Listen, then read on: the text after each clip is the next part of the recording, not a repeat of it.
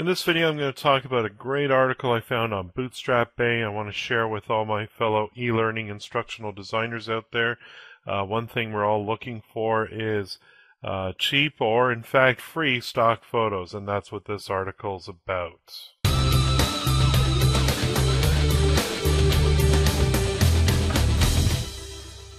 So let's dive right in. This should be one of my quick tips here. I'm going to share this this link to this article with you because there are 17 amazing sites with, as the title suggests, breathtaking free stock photos. And I'll just go over a few of them for you right now. The first one on the list is stocksnap.io. And so far, this has been my favorite one. It's the first one, but it's also my favorite one. And I find that, what's great about this is, literally hundreds of high-resolution images added weekly. And these are free for you to use. They are free from copyright restrictions, and no attribution is required. So, now, with each of these sites, though, I do encourage you to look closely at what the license is. It could be Creative Commons. It could be, it's free to use, but you need to provide some sort of attribution to the original photographer. Make sure you follow that, because obviously sites like this can't exist if if people are just taking advantage of them and not using them properly. And obviously we want the photographers to make a successful living at what they do as well, and they're probably doing something through an advertising revenue share or something like that. But my test for these is just to try some searches. If you type in, let's say, a common thing you might put into a photo like camera or computer.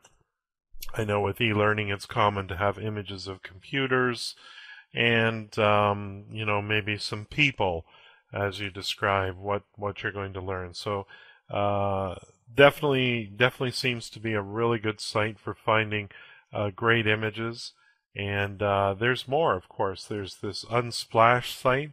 I find it a little bit more background oriented, but you can test it out with those same types of search functionalities. Camera. Let's try computer. As you go through these, you'll start to see some similarities between the photos.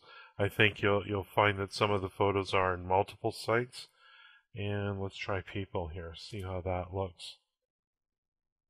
One of the tricks with creating photos for such websites as this is that when you're taking photos of people, to avoid the requirement to pay a model release, you can obviously photograph them in large public places, obscure their image by using a long exposure time so it blurs out their features. And obviously things like silhouettes are another way to deal with that as well. Let's take a look at another site here. It's Gratisography. I think I got that right. In other words, photography that's free. So I don't see a search function on this one, but as you can see, there's quite a few images to choose from, and they do have categories across the top here. So if you're looking for something, let's say, more urban oriented, you could click on that and you'd see images of cities, images of people in cities, and so forth. Another site that's on the list is Negative Space. Again, you'll see some familiar photos there, so I'm guessing that the same artist is probably contributing, or the same photographer is probably contributing to multiple sites. Here's another one here, Little Visuals. This one I want to draw your attention to. This was a site that was put together by a young man named Nick.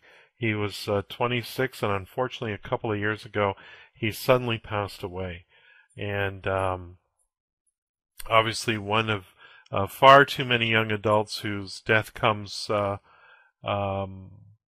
too soon. He suffered from sudden adult death syndrome, and they're asking for donations for fundraising here. And I can't think of a better way to honor him not only as a young person but as a photographer. Use some of his work, put it in your e-learning, and that way his work continues to live on. In addition, though, make sure you donate at his site there. So again, I'll put a link to the actual page in the description notes for this particular video. And if you guys like the videos I'm producing, I encourage you to subscribe to my channel. And if you thought this video was useful, helpful, entertaining, informative, educational, go ahead and give me a thumbs up.